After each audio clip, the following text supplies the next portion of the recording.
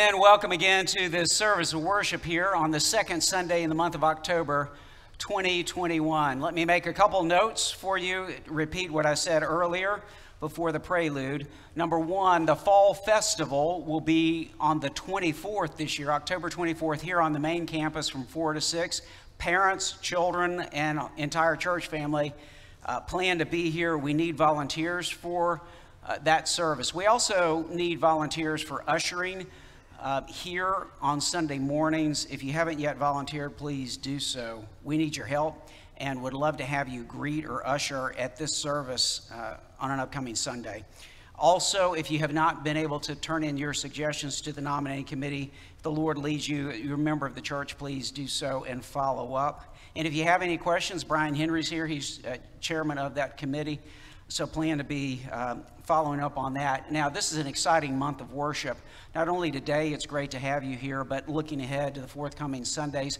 And since I see Jim Long and Jack Forbes, I'll go ahead and invite them to be aware that Tim Gordon is going to be here on the 31st for Reformation Sunday, and we would love to have Beatles for that service. All right, now, so a really exciting month of worship and fellowship activities. I want to invite Reed Robertson, who's our Director of University Ministry and Young Adult Ministries, to lead us in our call to worship.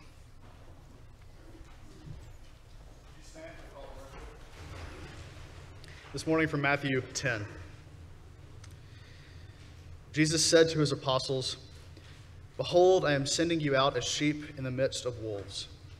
So be wise as serpents and innocent as doves.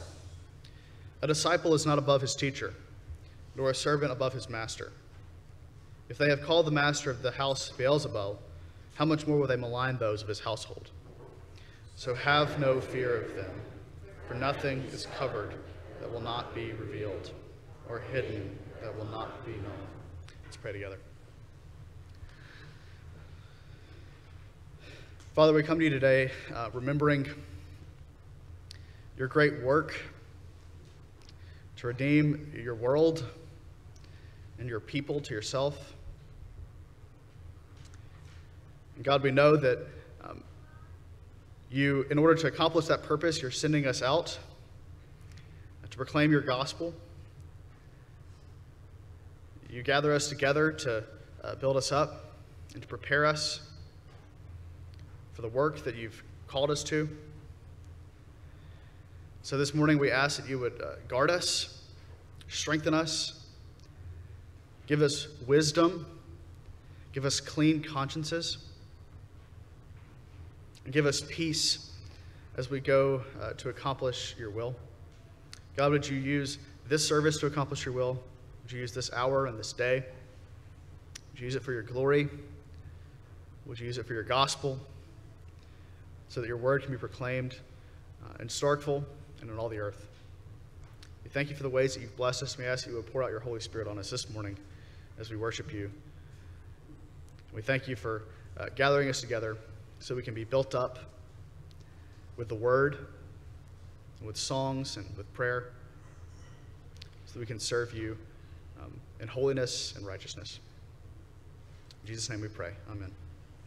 Now would you remain standing for the doxology.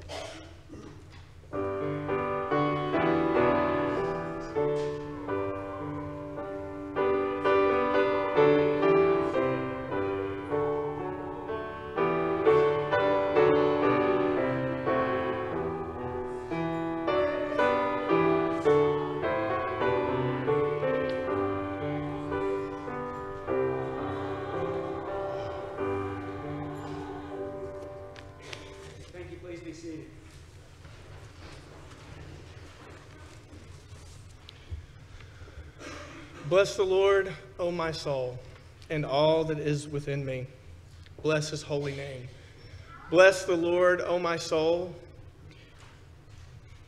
and forget not all his benefits, who forgives all of our sin, who heals all our diseases, who redeems our life from the pit, and who covers us with his steadfast love and mercy. This is the God that we've come to worship today. And as we come to worship him, let us bring our tithes and our offerings to him. Let's pray. Almighty God, you are God and God alone. You are the one who heals us from all our diseases. You are the one who forgives us of all our sin.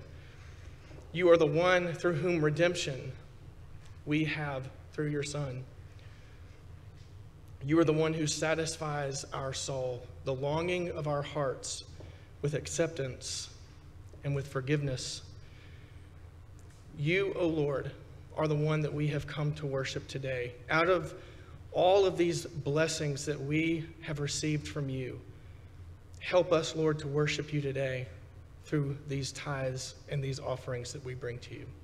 It's in Jesus' name we pray. Amen.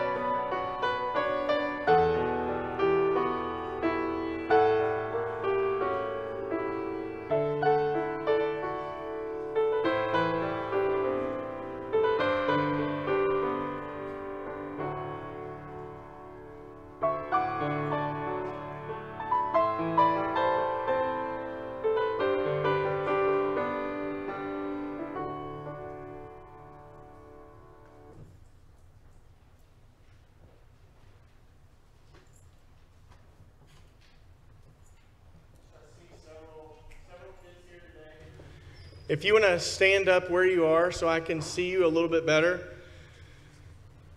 I want to show you a couple things that I've got up here. So I've got this, and in case you are wondering what that is a dead pine branch.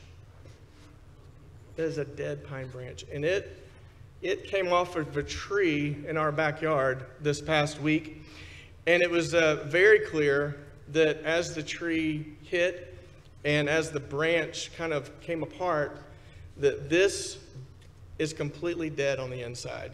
It's very light, it's very dry. You can just kind of pick off the wood. There's really nothing that is alive in that piece of wood. But then, not 3 feet away from where this branch fell was this. And this is a branch that was on a bush. And as you can tell, I took this off this morning, and it's bright, it's green, and there's berries that are growing. I kind of joked with somebody before coming up here that someone was going to come up to me and say, you know, that's poison ivy, right? So we're just hoping that it's not. But And I don't think it is. So I've never seen poison ivy have berries on it. But who knows? The reason I'm showing you these two things is because this branch, when it was disconnected from the tree, when it was completely broken off, there's nothing flowing through this branch to give it life. There's nothing flowing through this branch to actually allow green leaves to grow. It was completely disconnected from the tree and completely disconnected from the root system in the ground, where it gets all of its water, all of its nutrients, everything that's in the ground, and allowing it to grow. Whereas this was still attached. And when this branch is attached to the vine that it was on, and it's in the ground, the water, the nutrients, everything that comes up through those roots is going into this branch, and the beautiful result are these berries. You can see, you might not be able to see them from there, but there are some berries on there. And so the point of that is, when you and I are connected to Jesus in a relationship, there are certain things in our lives that kind of come up because we're connected to Christ. And those things are patience. And Paul calls them fruits of the Spirit. And they come only out of a relationship with Christ. And it is patience and kindness and love and gentleness. Those are some of the fruits of being in a relationship with Jesus Christ that we have as we walk with him. This branch, like I said, is completely dead on the inside. It's completely detached from any life, from anything that is good. And there's no fruit. There's no fruit at all. And so as you go throughout this week, I know some of you are in the middle of fall break. Some of you are kind of beginning school again. I want you to think about how your relationship with Jesus allows you to be more patient, more kind, more loving to your family, to your siblings, and to those at school. Let's pray. Heavenly Father, we thank you for just your word and how we get to understand how the fruits of your Holy Spirit being in our lives affects us from day to day. We thank you for Jesus. We thank you for loving us. And we thank you for your Holy Spirit. In Jesus' name, amen. TLC, 5-year-old kindergarten to 3rd grade, we'll meet out there and go down to the fellowship hall.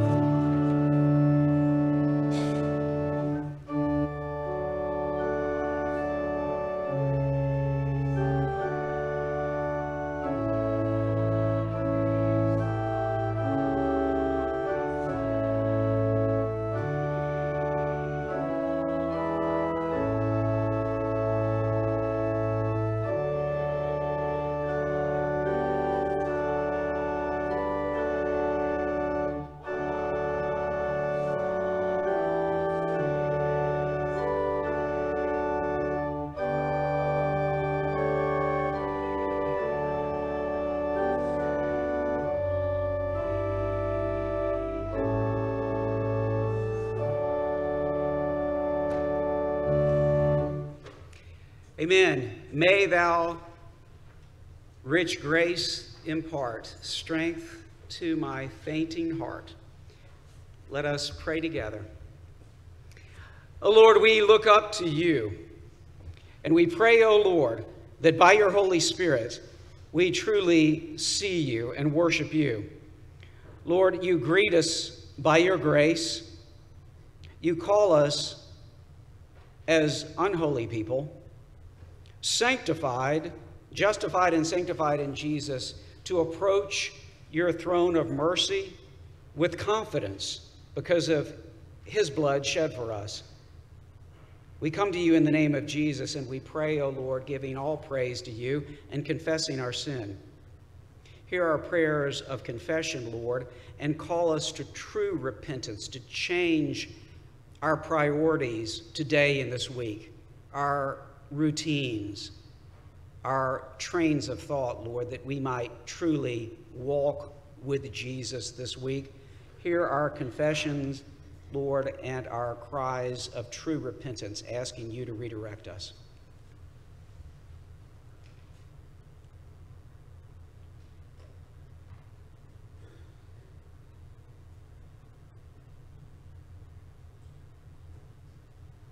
And Lord, I know that there are on our own hearts others with whom, Lord, and for whom we are concerned. Physical and medical matters, spiritual matters, life decision matters, and we lift those folks up in prayer to you now. Hear our prayers, O Lord.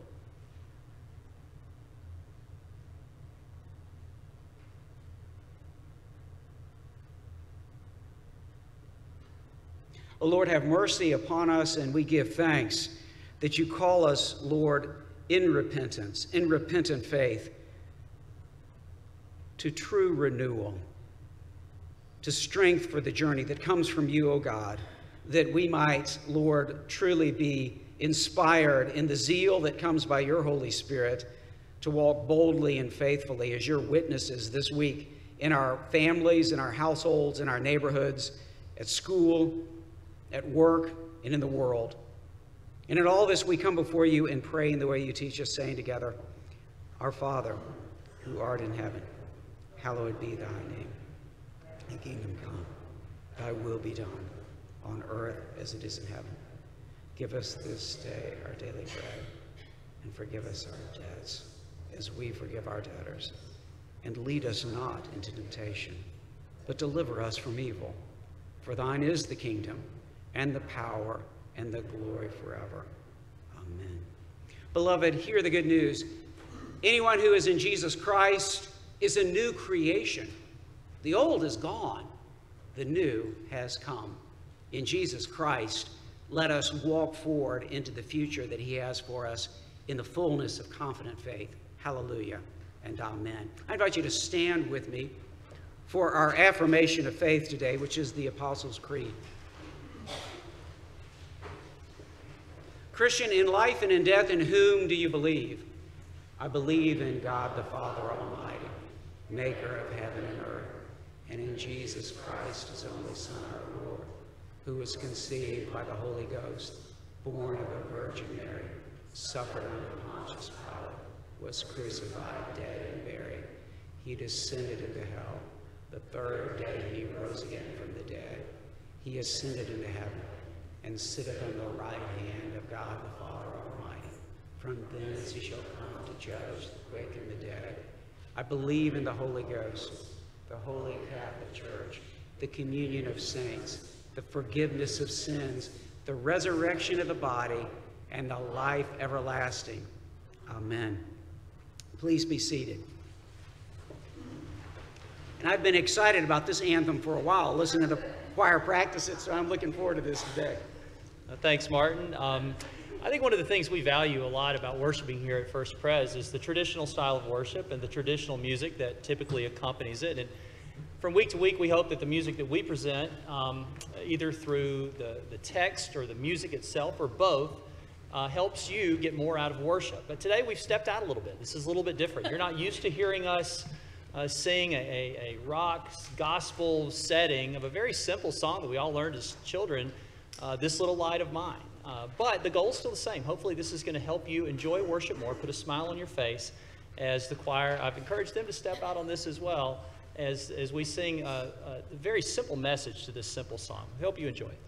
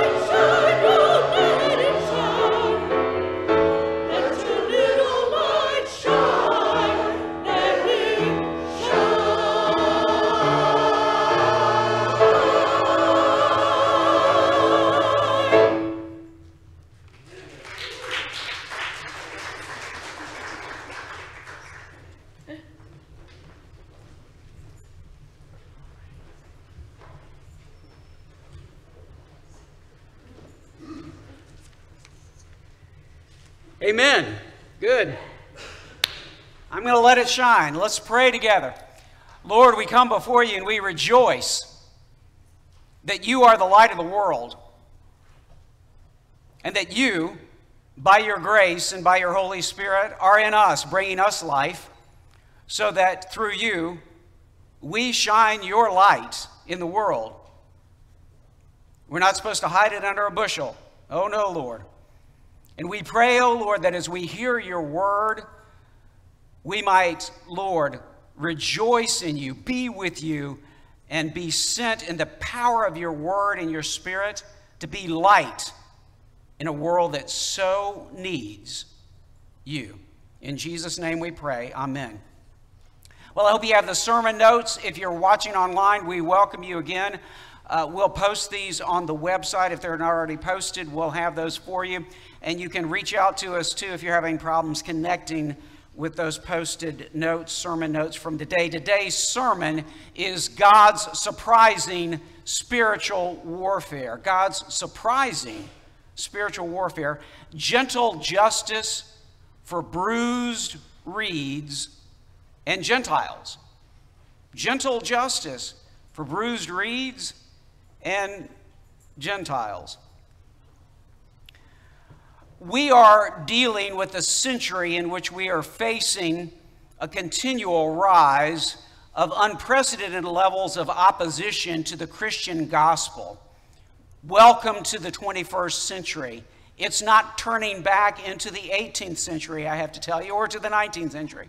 You are going to live the rest of your life, most of the rest of your life, in the 21st century. Now, I know some of y'all have more longevity than I do. You may be already looking ahead to the 22nd, but basically, we're primarily going to live our lives, the rest of them, in the 21st century. And this is an age of an odd concoction of paganism, Marxism, and atheism. That is, those are powerful philosophical and fundamental movements and ways of living and thinking that dominate the age in which we live. And all of those, every single one of them, paganism, Marxism, and Marxism is a brand of, a variant of atheism. They all have an agenda of opposing the particularity of the Lord God and his gospel and his son Jesus. So if you're going to align yourself with Jesus and say that you find your answers,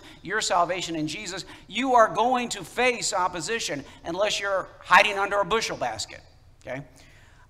So amid these increasing attacks that you're going to see on Christian faith in the public square, on churches, and on Christians, what are we to do? What are we to do? And today we're going to learn again from the scripture that there is a very clear answer. It may not be the answer you're fishing for. It's not the answer that my human flesh would incline me towards. But here is what we are to do. We are to pray, stand, and serve God's raising up of new generations who will stand against the onslaught of opposition to the proclamation that Jesus is the singular Lord. How? Well, this is where really the trouble begins, but it is the issue we want to deal with today and learn from God's word. This is the how. So I've talked about the what are we supposed to do, the how. We are to be, let me put it bluntly, these are words from Jesus, we are to be wise as serpents and innocent as doves. Now, I don't know how smart or skilled you are, but that's a pretty tough combination if you think about it. Wise as serpents, yet innocent, blameless as little doves. Well, it turns out this is God's strategy and God's standard, the rule that God sets for us as followers of Jesus, to navigate through everything. Yes, I do mean everything. How are you supposed to parent your children? Come on, you know the answer, right? Wise as serpents, but innocent, blameless as doves. How are we supposed to engage in public witness nowadays? How are we supposed to engage in public discourse or division or anything else that's going on? Well, you know the answer, right? We're supposed to be what? What does Jesus command us to do? To be wise as serpents, innocent as doves. How are we supposed to engage in politics or even respond to the overwhelming just mess and divisiveness and vitriol of the political realm these days in the 21st century? And you know the answer. Wise as serpents, innocent as doves in this world, and especially in the face of opposition. Even when, yes, especially when confronted by persecution. Jesus commands, be wise as serpents, innocent as doves. Now you could say, well, Pastor, look, that's something that Jesus initially directed to his first apostles back in that stage of ministry. in Israel 2,000 years ago. Surely it doesn't apply to us, or surely it's just localized with Jesus and his initial apostles. And I will tell you, no, this theme runs throughout all the scripture. Let me give you one direct link that has to do with how we are to live our lives as New Testament Christians, and that is from the Apostle Paul in Romans chapter 16, verse 19. Paul basically echoes the words of Jesus when he brings God's command to us as Christians moving out into the world, and he says, be wise as to good, innocent as to evil. That's Romans chapter 16, verse 19. Be wise as to good, innocent as to evil. How are you supposed to parent? Be wise as to good, innocent as to evil. How are you supposed to deal with your co-workers? Be wise as to good, innocent as to evil. Let me go ahead and introduce these words. We'll return to them. Wise. The word here means prudent, realistically aware of the situation and what is prudent to do. This is a positive term. It's not used much in the Greek New Testament. The New Testament is given to us in Greek, right? So, but the word here, phronomoi, okay, is used. Let me give you a couple other places where it's used. Back in the Sermon on the Mount, at the close of the Sermon on the Mount, when Jesus is talking about different kind of builders, and he says, the foolish builder builds his house on the sand. Do you remember this? But the wise builder builds his house on the rock. Same term, exactly the same term is what Jesus then gives later in Matthew 10:16, be wise as serpents. And then on ahead in Matthew's gospel, as Matthew reports, Jesus talking about last days and his return, right? And Jesus gives various parables, and one of those is this one. He says there are 10 bridesmaids in this parable, okay? And 5 of them are foolish, and when suddenly the bridegroom arrives, in other words, when the Lord returns, right? 5 of them arrive for the wedding party without any oil in their lamps. They're the foolish ones. But 5 come with their lamps full of oil because they are prepared. They've been preparing themselves for the Lord, for the bridegroom's return. Those 5 who have well-oiled lamps, they're referred to as being wise. Again, phronomoi, same term as what Jesus is saying here. So when Jesus says we are to be wise as servants, that is a positive reality call. We as Christians are supposed to be aware, fully aware of what's going on in the world and be prudent about it. Know how to navigate. But at the same time, Jesus says we are to be innocent. The word here is akaraoi. It means unmixed. In other words, uncompromised, okay? Pure, right? If I were to give you water with just a little bit of poison in it, or water that's pure, which one would you take? So we're supposed to be totally uncompromised as to evil, okay? We're supposed to be innocent, pure, unmixed, guileless. In other words, we don't use the same tricks that the world uses. Do you hear what I'm saying? So the way that a lawyer and a theologian and a philosopher of the Dutch Reformed tradition back in the early 17th century put it, Hugo Grotius put it this way: we are to be, listen to me, too wise to be deceived. Did you hear that? Too wise to be deceived, yet too good to deceive others. Okay? Too wise to be deceived, but too good to deceive others. I think I may have put that in your sermon notes. That's a great quote from Grotius. So this brings us back to this, it turns out, is God's surprising spiritual warfare for his beloved servant and for the followers of his beloved servant. This is God's game plan for us. This is how we're supposed to be living in the 21st century. And it turns out that this is central to who the promised messianic servant is. Now, let me remind you, we're dealing with, we've returned to a section of the prophet Isaiah, Isaiah chapters 40 through 55, that have a whole lot going on. But in the midst of 40 through 55 of Isaiah, there are 4 just majestic prophecies of a servant who is to come. There are 4 of them. And today I marked them out for you in the notes. I have a lot more, I have more than usual probably notes in the notes, because I'm just trying to give you a framework to understand what we're talking about on these servant prophecies. They're often referred to as servant songs. The Bible doesn't call them that. That's the invention or the articulation of a 19th century commentator who's very influential, who basically, that viewpoint, that labeling dominates almost any study Bible, much less commentary you're going to read. But just to be clear, these are not per se called songs, but they are prophecies about a special servant. And the first one and the last one are biographical from God himself about the servant. And then the middle ones are autobiographical from the servant.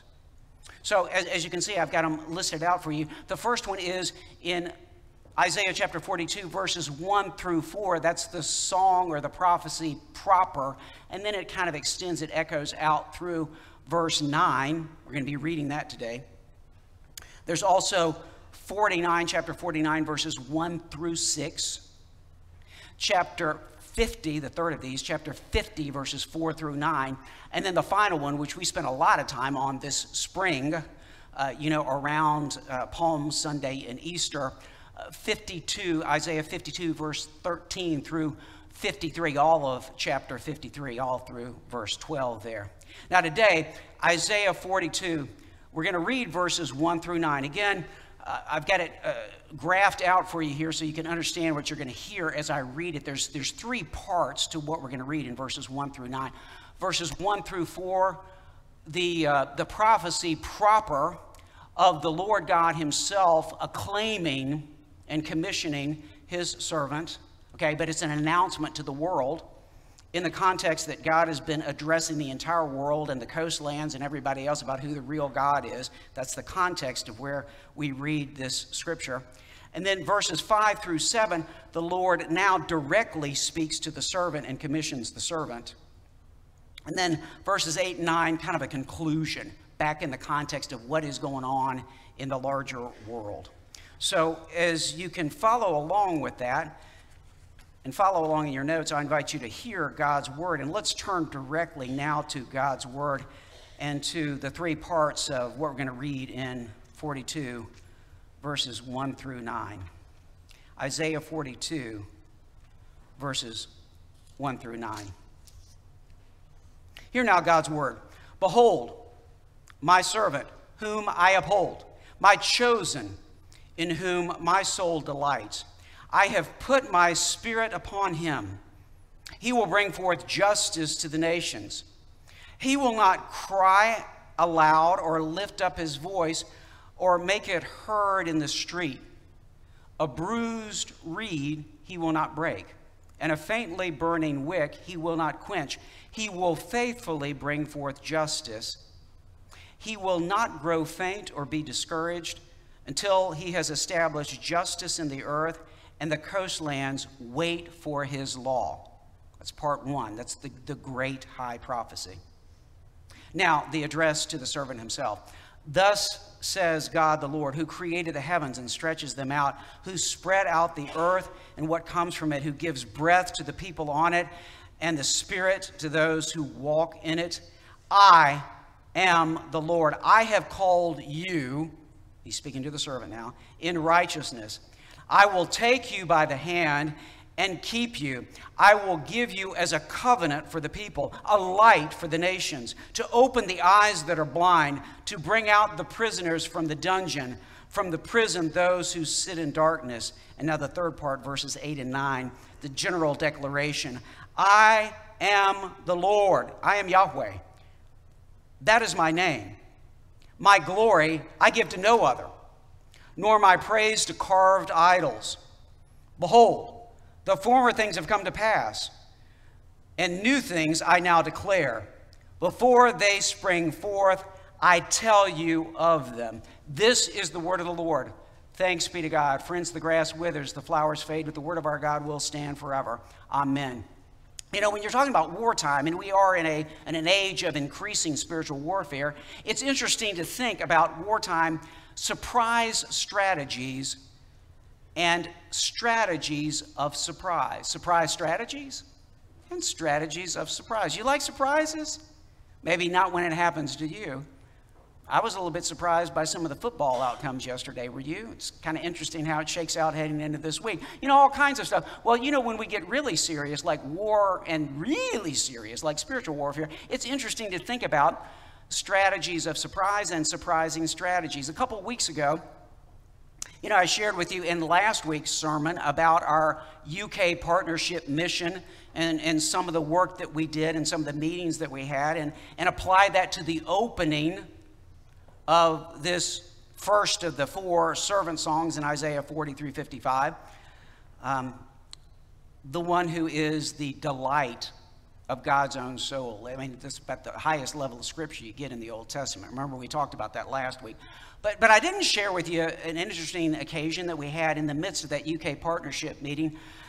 We were heading up to Manchester from London, and it turned out that we were going to go have dinner not in Manchester. We got checked into where we were staying in Manchester, but then our group got on a bus and headed about 20-25 minutes southwest of the great city of Manchester down into the Cheshire part of England, just to the southwest of Manchester, and to a place called Pever. And we specifically were going to have dinner at the Bells of Pever. I don't know if you've ever been to the Bells of Pever. It is a great pub/restaurant in the middle of Pever.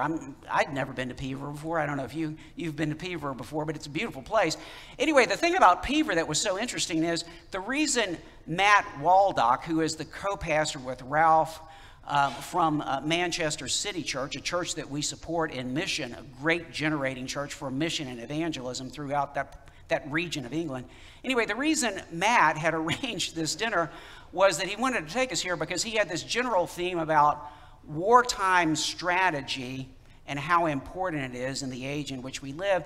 And this was a restaurant that General George S. Patton, now I know this is way before most of y'all's time, but there's an American general in World War II named Patton, and he and the supreme commander of the Allied forces in World War II in Europe, a guy named Dwight Eisenhower, and another guy who was prime minister of England at the time named Winston Churchill, they would have dinners at this Bells of Pever restaurant. And so Matt wanted to take us there to have dinner and think about how the Great Commission is even infinitely more important, of course, than what happened in World War II and how we need to plan. The thing that really struck me about the strategy part of this, though, was remembering what was going on with Patton at the time. Patton and the Third Army, they were billeted in Pever and in the surrounding Knutsford region. And you may remember this, in May and June of 1944, Patton became a decoy to distract the Germans. Because what was happening was this: Patton was in the doghouse with Eisenhower because of some of his antics in Italy. And Patton was our greatest battlefield general, hands down. I mean, there's no question about it. And the Germans, of course, deduced that there was no way the Allies would be stupid enough to try to take Western Europe, the continent, the main part of the continent, without having our best battlefield general engaged. Well, Patton was in the doghouse, and Eisenhower was not going to let him have part in the D-Day landing. And so what Eisenhower did with Patton is he had him up at Pever. He was staying at Pever Hall, just down the road from this restaurant we ate at. And the Americans sent all these inflatable rubber tanks, like a massive amount of tanks. I mean, more than we even had. And these rut-making machines, so that at night they'd move these rubber tanks around and make ruts in the road. And the Germans were, of course, surveilling Patton because they knew that obviously we would not attack France or Belgium unless Patton was at the forefront of the whole attack. And so for May and June, the Germans are distracted by this decoy of Patton at Pever. In fact, we'd had all this disinformation going on where they were receiving signals that Patton was planning to attack Calais. And if you know your World War II history, you may remember that even after the onslaught at Normandy, the Germans still, for several weeks, reserved a large portion of their defenses for Calais because they were convinced that Patton was coming to Calais. Never happened.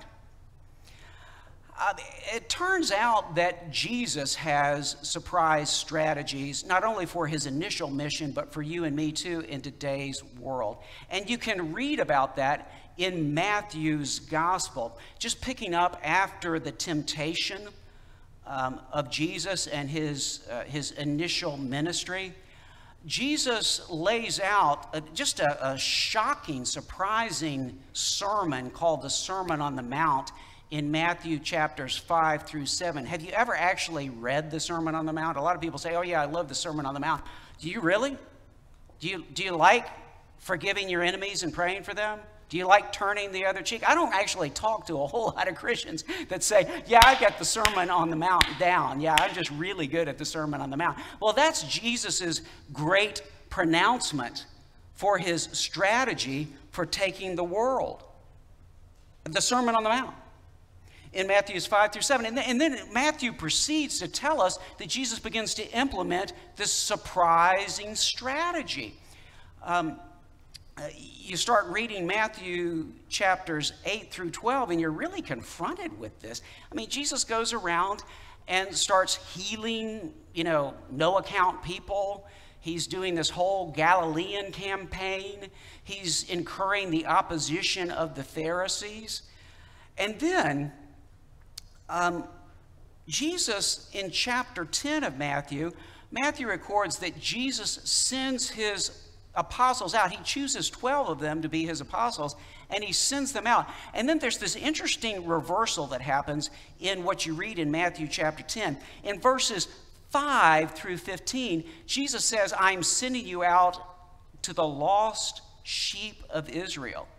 But at verse 16, there's suddenly reversal. And from verse 16 forward, it's the game plan not only for their ongoing ministry, but for how you and I are supposed to live as Christians. How we're supposed to be his witnesses in the world. And the flip is this. Whereas in 5 through 15, he's sending them out to the lost sheep, all of a sudden at verse 16, we are the sheep. And we're defenseless. And we're going to have to rely totally on him. And verse 16 is that verse where he says, behold, I am sending you out as sheep in the midst of wolves. Okay, so are you going to train us as sheep in mixed martial arts or something, Jesus? Are you give us tanks and swords and airplanes? No, Jesus says, I'm sending you out as sheep among wolves, and here's your game plan. Here's the strategy. Here's your spiritual warfare. You are to be wise as serpents, innocent as doves. Let's go. And then he continues to talk about how they're going to be persecuted, and they're going to have to rely on the Holy Spirit to know what to say, and they're going to be dragged before all, and it's going to continue all that way until Jesus himself returns. That's the strategy. And then Jesus goes on to show his disciples how to live this out. You get into chapter 11 of Matthew, and Jesus is continuing this strategy. And Jesus, at the end of chapter 11, it's an incredible thing. Jesus has mercy on people who are, sinners and no account. And Jesus says, come to me, all you who labor and are heavy laden, and I will give you rest. Take my yoke upon you and learn from me, for I am gentle and lowly in heart, and you will find rest for your souls. Well, by the way, in the midst of all that, earlier in chapter 11, we've had the protest from John the Baptist, who wants Jesus to bring down fire and brimstone on everybody, right? That's John's approach to spiritual warfare. And John is upset, and he sends some of his disciples, John does, to Jesus and says, "Are you the one, or should we look for another? I don't like your strategy, Jesus." And Jesus says, "You go back and tell John this." And he starts quoting out of the Isaiah servant songs.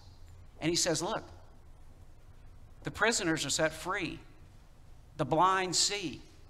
The lame walk.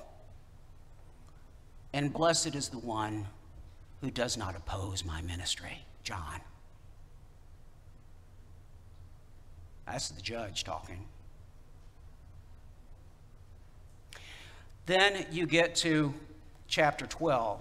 After all that interesting conversation and Jesus inviting the weak and the lost to come to himself. And you get to 12, and Jesus continues to implement this thing and ramp this issue up to the point where you get to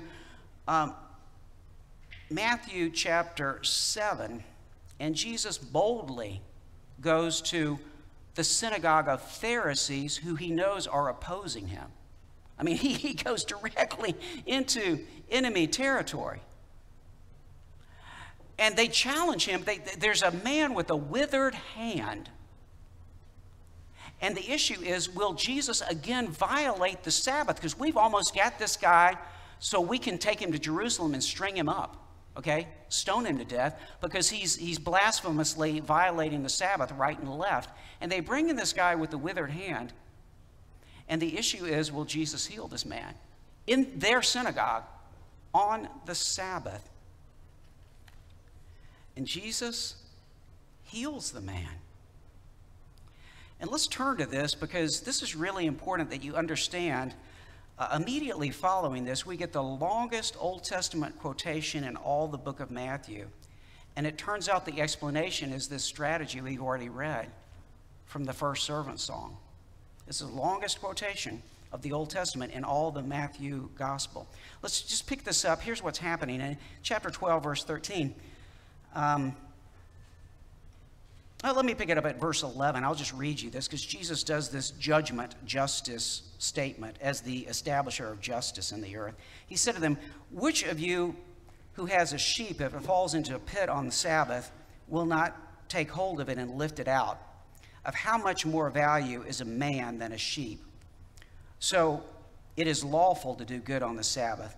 Then he said to the man with the withered hand, "Stretch out your hand." And the man stretched it out, and it was restored, healthy like the other. But the Pharisees went out and conspired against him, how to destroy him. Verse 15, Jesus, aware of this, withdrew from there. Wait a minute, Jesus, you're confusing me. What are you doing here? And many followed him, and he healed them all. And he ordered them not to make him known. This was to fulfill what was spoken by the prophet Isaiah. Again, now the longest quotation of the Old Testament in all the Gospel of Matthew, and it's the entire servant song proper. Matthew's own translation. "Behold my servant, whom I have chosen, my beloved, with whom my soul is well pleased.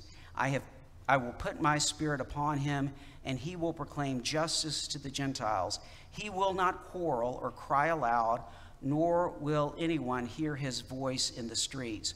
A bruised reed he will not break, and a smoldering wick he will not quench, until he brings justice to victory. And in his name the Gentiles will hope." This is, again, God's surprising spiritual warfare for Jesus and for you, for us, okay? Gentle justice for bruised reeds and Gentiles. So let's see what's happening here. Jesus fulfills God's prophecies of victory through the gospel of servanthood. Remember, we talked about this in introducing this song last week. The gospel of servanthood. God's power and glory is revealed in servanthood. And here, God brings it to bear with Jesus. And notice what the righteous servanthood for Jesus and for us means. When God calls us to follow Jesus, there's several knots. You need to pay attention to this in the servant song. There's a lot of knots here. He will not, and we will not quarrel or cry aloud in the streets. Now, I don't know if you're getting this, but this is totally countercultural to our age. If I want attention, and if I want to win, I need to be louder than everybody else. I need to blog more, I need to tweet more, and my ministry needs more followers. I need to get a PR firm to promote my ministry. Oh, no, no, no, no, no, no. Turn away from those wolves, those lambs, those wolves in lamb's clothing, right? How can Jesus do this? He doesn't cry aloud. I mean, do you hear God just loving Jesus? Behold, my servant, whom I uphold, my chosen in whom my soul delights.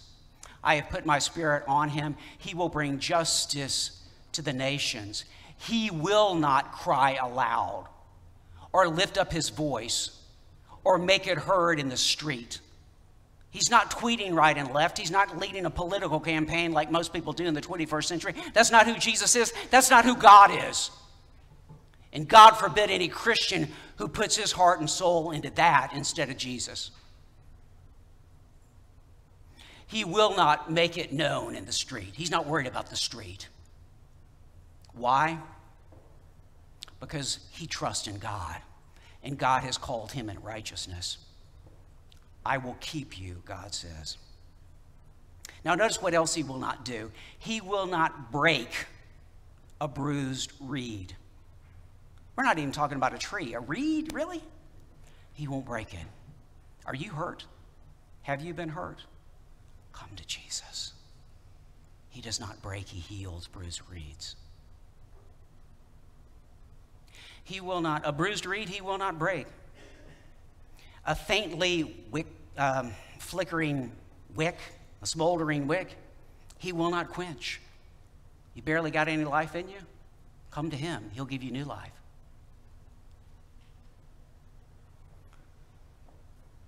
For I am gentle and lowly in heart, Jesus says to you. And notice what else he will not do. He will not give up. He will not grow faint. Okay? He will not grow faint. He will not be discouraged. In the Masoretic text, the Hebrew text, the main Hebrew text, it also says he will not run. He won't run away. Okay? He'll go all the way to the cross for your salvation. He will not run away. He will not despair. Do not despair. You're following him. You're with him.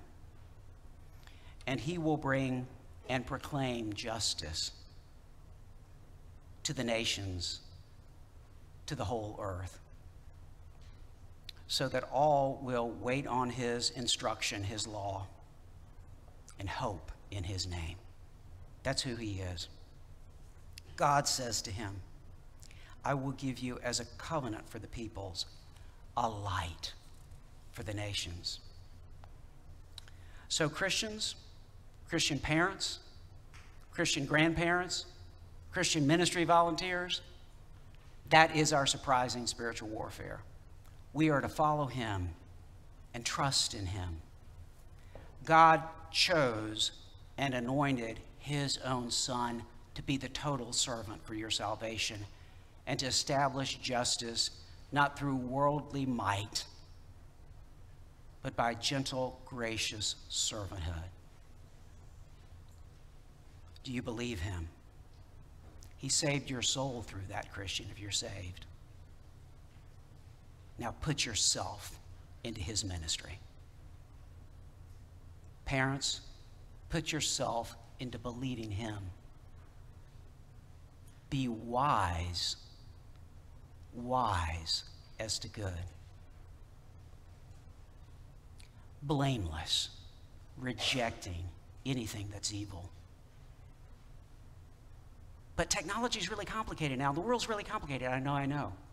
Listen to him. And trust in God's surprising spiritual warfare, which brings the victory. You know, I mentioned that Paul, as he closes out Romans, calls us to be renewed in this strategy about how to live as Christians. It's in Romans chapter 16. I read you from verse 19. Let me remind you of verse 20 also, speaking of the victory. Romans 19. For your obedience is known to all, so that I rejoice over you, but I want you to be wise as to what is good and innocent as to what is evil. Verse 20. The God of peace will soon crush Satan under your feet. The grace of our Lord Jesus Christ be with you. In the name of the Father, and of the Son, and of the Holy Spirit, now and forever. Amen. Reed and Madeline are going to sing a response for us now.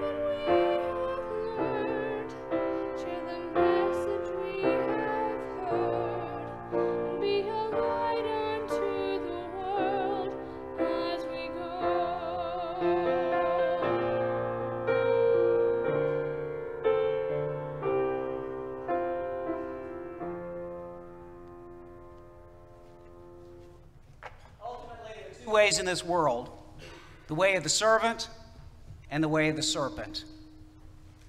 Most people follow the serpent. Don't you do it. He's going to lose. The God of peace will soon crush him under your feet. I invite you to stand for the benediction. The grace of the Lord Jesus Christ be with you then, now and forever. In the name of the Father, the Son, and the Holy Spirit, as you go. Amen.